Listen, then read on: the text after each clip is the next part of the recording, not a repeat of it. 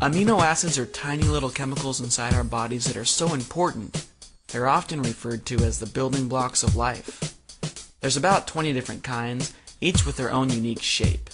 The neat thing about them is they can be attached to each other kind of like Legos to produce an endless variety of larger particles known as proteins. Amino acids make up proteins.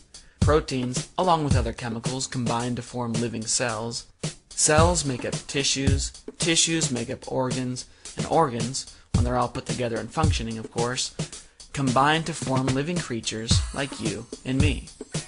These proteins that make up our bodies, and keep in mind there's millions of different kinds of proteins, they each have to be formed in the perfect shape in order to function.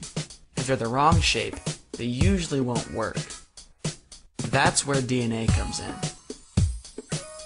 DNA does a lot of interesting things, some of which we don't fully understand, but one of its main and most well understood functions is to tell amino acids how to line up and form themselves into the perfect protein shapes.